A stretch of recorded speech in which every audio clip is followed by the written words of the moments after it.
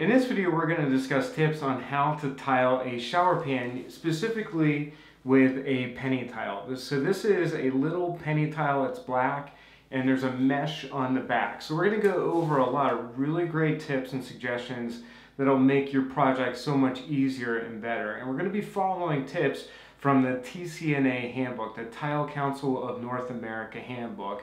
And so most of the time, I say most of the time because sometimes we don't use every single tip, but those are outliers. And in this video, we're going to be discussing all the suggestions that the TCNA has for you. So first and foremost, before we even begin with the tile, the most important thing is to install the shower pan the right way. So in this shower, we used Schluter's new shower tray. Now this is a pre-sloped shower tray.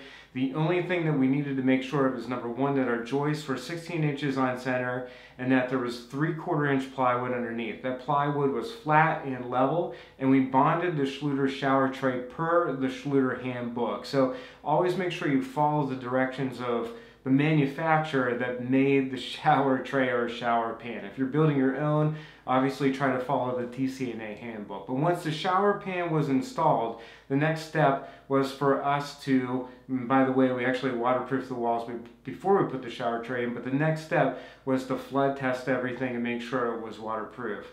The second thing that we did was we chose the right bonding material. So in this case, we used Schluter's All Set, and we mix that again per Schluter's specifications. So the great thing with Schluter's All Set is that's a thin set mortar that can be used to bond a shower pan to the plywood. It can also be used to bond tile to Curdy or Tutor or whatever. So that's the great thing about using Schluter All Set. When you look at mosaics, there's one really specific thing that you need to do. It's not necessarily with the top of the tile, it's with the back. So usually the tiles are bonded to a mesh with some type of adhesive.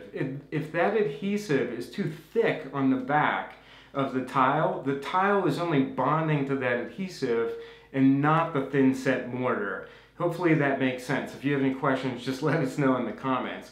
But this is a really nice example of what you want to look for. You've got the mesh and you can see the tile through the mesh. There isn't really a ton of adhesive bonding the tile to the mesh, and that really means that the back of this mesh and the tile are going to bond properly to the thin set mortar. So make sure you carefully inspect your mosaic before you buy a ton of it. Another important tip is to choose the right size trowel. So this is a 1/4 inch by 1/4 inch square notch trowel, and this provided us with the right amount of coverage between our shower pan, our pre-sloped shower pan, and the penny mosaic. If you're not sure what size trowel to use, we recommend that you call the thin set manufacturer and ask them what they recommend based on the thin set that you're using and also the size of the tile.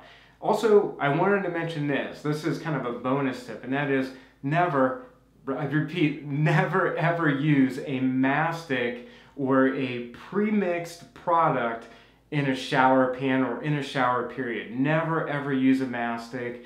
And that again is per our personal experience and also the TCNA handbook. So never ever use mastic inside a shower. When applying thin set mortar to the shower pan, we use directional troweling.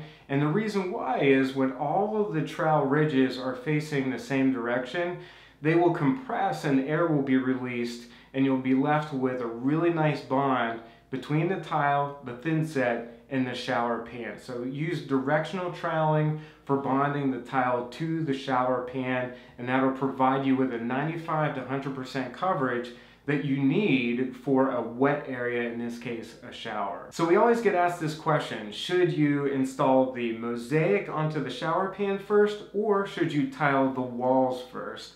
Well, in this particular instance, and for most curbed or curbless showers, we like tiling the shower pan first and then the walls. So why is that?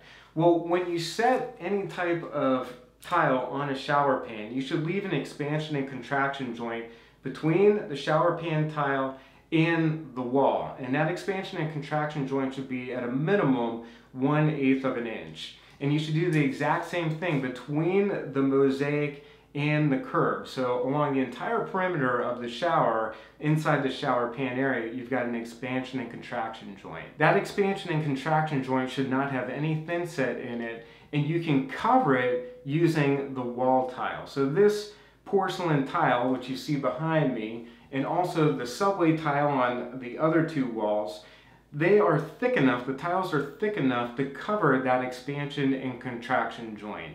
And then when you're done setting the tile, you can actually use a flexible silicone, 100% silicone, between the wall tile and the shower pan tile. But we're getting a little bit ahead of ourselves. As you probably know, one of the most critical concepts with a mosaic is to make sure that when you set this, you can't see the intersection between the different sheets. They should all become one cohesive, monolithic looking piece of tile in the shower pan. So it's very, very important that when you set these tiles, that you actually bond them such that you can't see the lines between the sheets.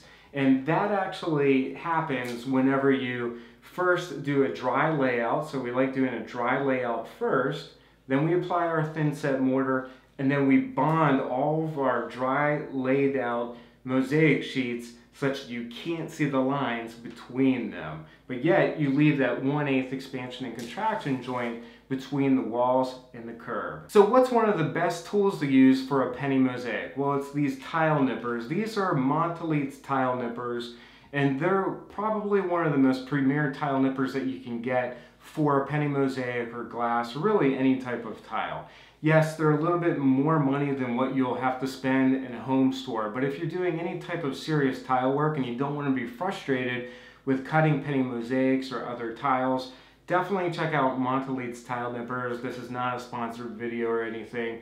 We used these for this project and they were phenomenal because we actually had to cut half moon shapes around the shower drain. So this is one of those tools that you definitely should check out if you're cutting penny mosaics. Now here's a hot tip, and it is you want your penny mosaics to be slightly higher, just slightly higher, let's say like 1/32 of an inch above the shower drain. That way all of the water will drain down into the drain and not puddle around the perimeter of it. So again, that's a hot tip. You want your tiles to be just a little bit higher, 1/32 to 1/16 of an inch above the shower drain itself. This is a no-brainer. You should also be cleaning the top of the tiles as you set them, and you can use a little paintbrush in between the penny mosaics to clean any of the thin set out from between the penny mosaic tiles. Mosaic tiles look awesome in curved or curbless showers, but remember, the big tip before you start your project is to inspect the back of the tile to make sure the mesh isn't covered in glue. So hopefully you like the tips in this video. Give us a thumbs up if that's the case. And if you're installing or building a custom shower, definitely check out bathroomrepairtutor.com. You'll love the videos over there. I have no doubt they'll help you out with your project. Thanks for watching, and we'll see you in the next tutorial. Take care.